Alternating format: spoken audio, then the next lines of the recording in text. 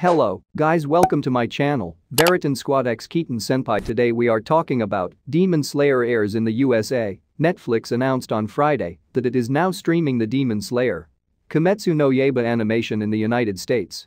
The NX Twitter account described the release as the animation's first season. The animation premiered in April 2019 and it ran for 26 episodes.